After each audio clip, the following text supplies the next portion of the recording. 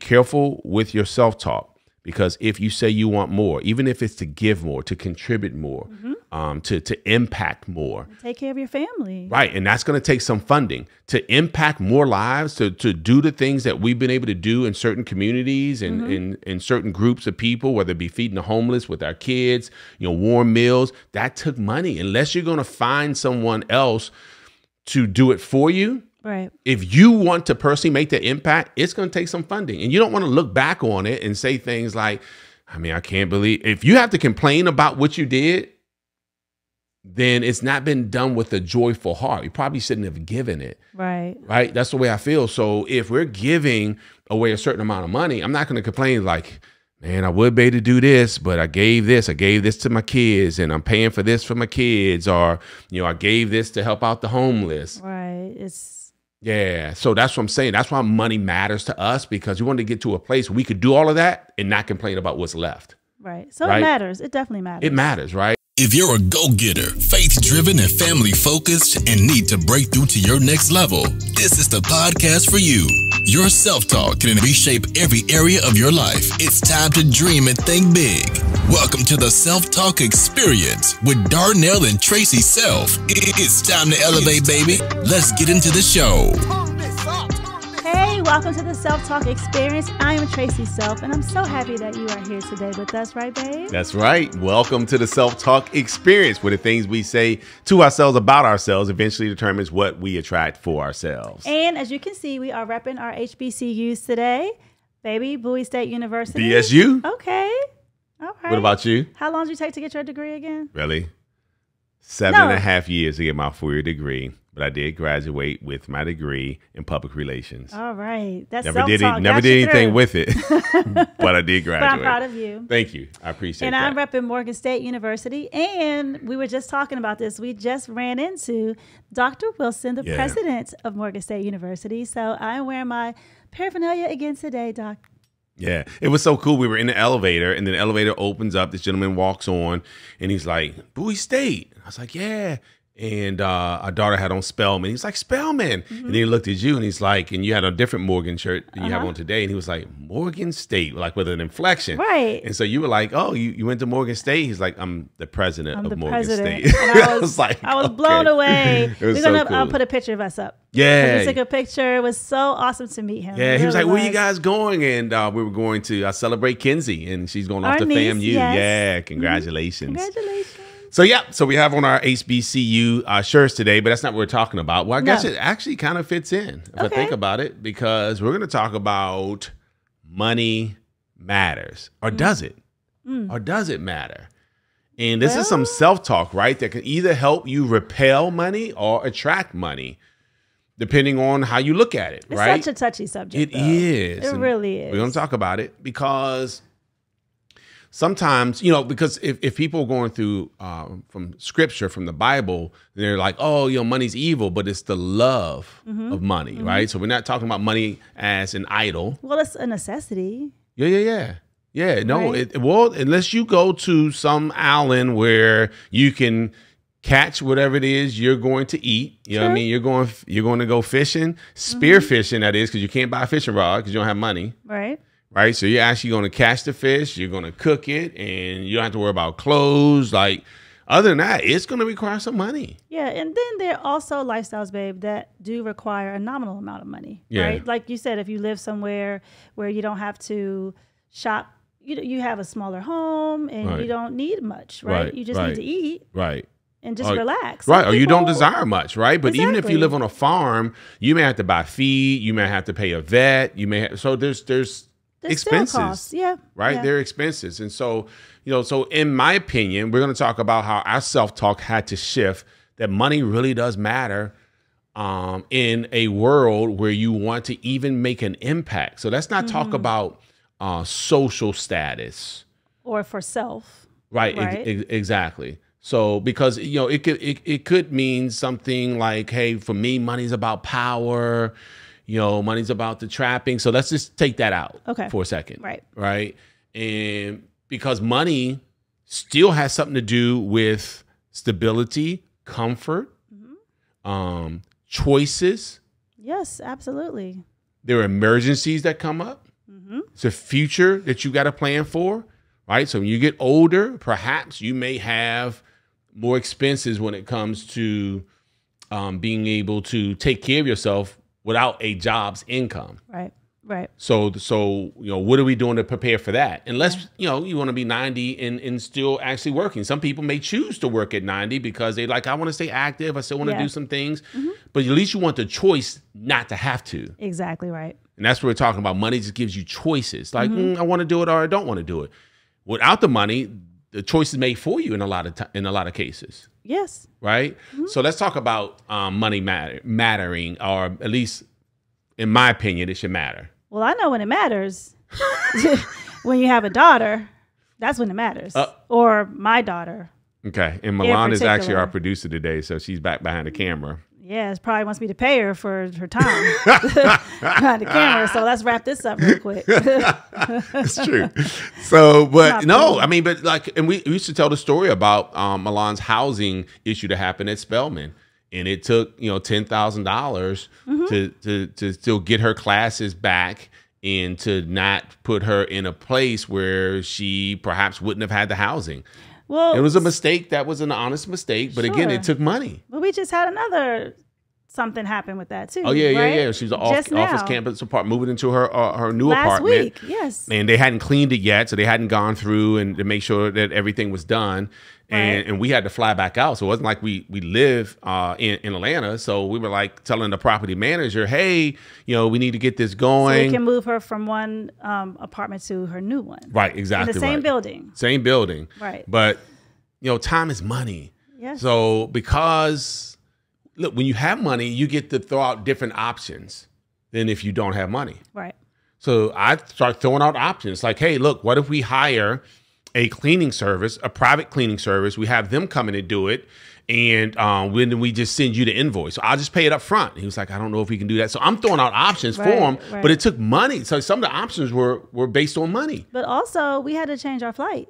Yep. Because our flight was leaving before they were able to get it done. So we had to pay to change our flight. Well, we were able to. We were blessed to be able to. That's exactly right. Do that. And here's the thing.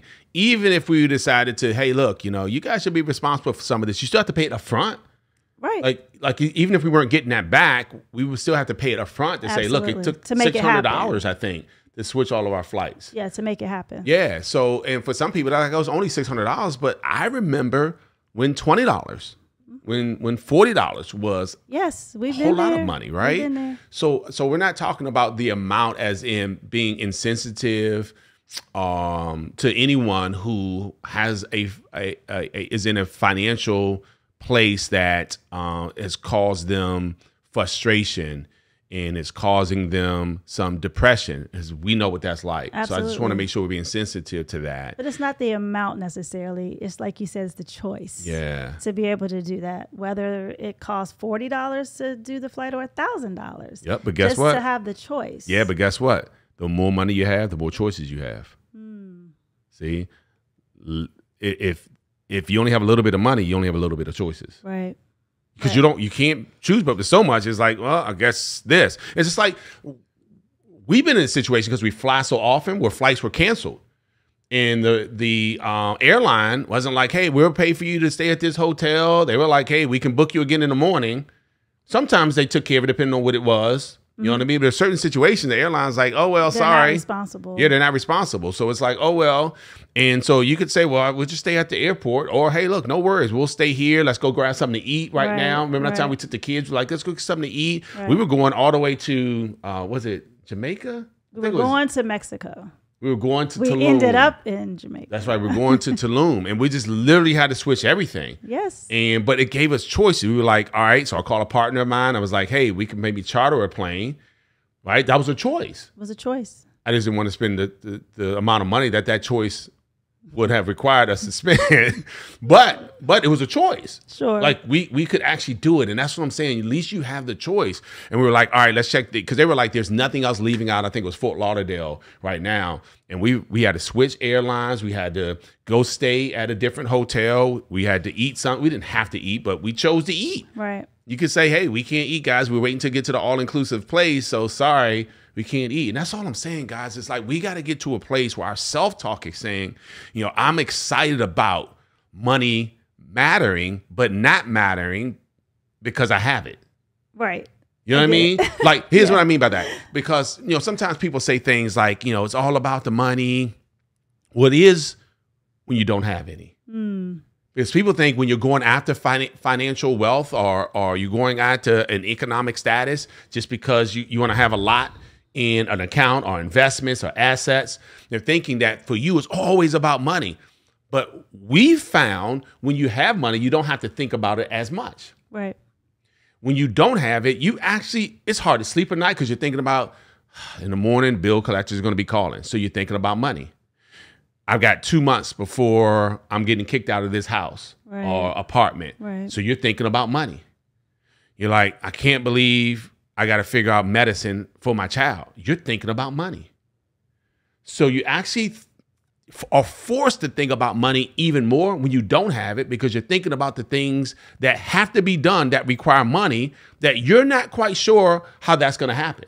Right. But also when you do have it, you have the choices, your thought process now at night is my cousin's baby needs money for medicine. I have that. Right. Right. Right. My mom needs money for this bill. I have that. Right. Right. So now you're not just thinking about yourself. You're able to think how you can be a blessing to other people. Yep. And that's what means the most to us. Yeah. No, I know. I completely agree. And that's the biggest point, guys. It's like emergencies happen.